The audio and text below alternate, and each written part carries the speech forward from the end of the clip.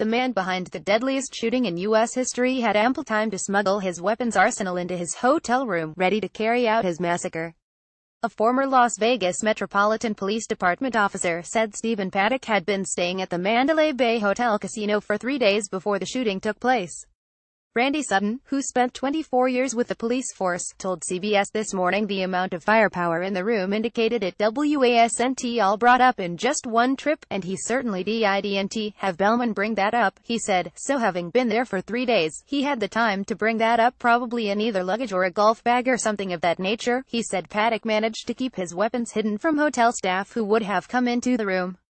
Paddock had a stash of weapons in room 135 on the 32nd floor, from where he shot 59 people dead and injured 527. Deadly Arsenal Assistant Clark County Sheriff Todd Fasullo said officers found 23 firearms in the hotel room and 19 firearms at Paddock's home in Mesquite, Nevada. Most of those found in the hotel room are military-style rifles, while 2 were modified with a bump-stock device, the Associated Press reported. This device allows the shooter to fire off rounds quickly without converting it to a fully automatic weapon. A semi-automatic weapon requires 1 trigger pull for each round fired. With a fully automatic firearm, 1 trigger pull can unleash continuous rounds until the magazine is empty. The device basically replaces the gun's shoulder rest. By holding the pistol grip with one hand and pushing forward on the barrel with the other, the shooter's finger comes in contact with the trigger. The recoil causes the gun to buck back and forth, bumping the trigger.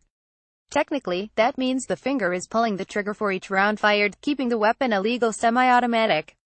Clark County Sheriff Joseph Lombardo said police also found 18 firearms, explosives and several thousand rounds of ammunition at Paddock's home in Mesquite, Nevada.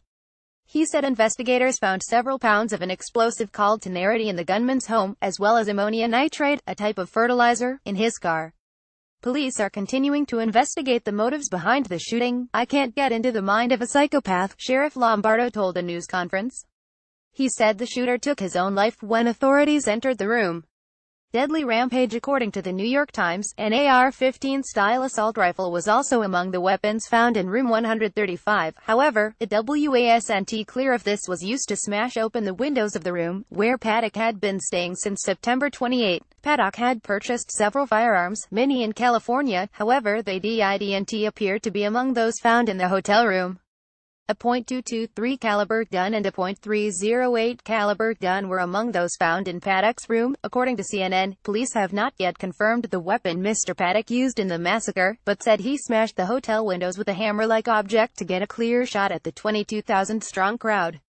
The sheriff said Paddock checked into his room at the Mandalay last Thursday and brought the weapons to the hotel on his own, National Public Radio reported. However, police did not know what he had been doing in the days leading up to the shooting. Hotel staff had also been into the room but didn't notice anything unusual, no red flags. Meanwhile, the owner of a Utah gun store said Paddock visited the store several times this year and bought a shotgun after passing a federal gun background check. Dixie Gun Works owner Chris Michel said Paddock was new to the area and visiting local gun shops. Paddock bought the shotgun in February and last visited the store in St. George, Utah, in the spring. Mr. Michael said he spoke with Paddock to make sure there were no signs that he should not be allowed to buy a gun. There were no red flags, he said. I had no idea he would be capable of this. Another gun shop owner, Christopher Sullivan, told the New York Times Paddock had purchased a handgun and 2 rifles from his shop in the past year. Mr. Sullivan, the general manager of Guns, Guitars and Mesquite, said the purchases met legal and routine federal screening requirements. He said Paddock seemed like a nice, normal guy. As for what goes on in a person's mind, I couldn't tell you. Mr. Sullivan said, I know nothing about him personally. It comes as Paddock's own brother Eric said he had no idea of the amount of weapons his sibling had. He told the Washington Post his brother owned a couple of handguns but had no idea he had a rapid-fire weapon like the one believed to have been used in the shooting. He said his brother didn't hunt and hardly used his guns. Eric Paddock also said he and his family were dumbfounded and at a loss to explain the reasons behind the tragedy. Deborah.Killalea@news.com.au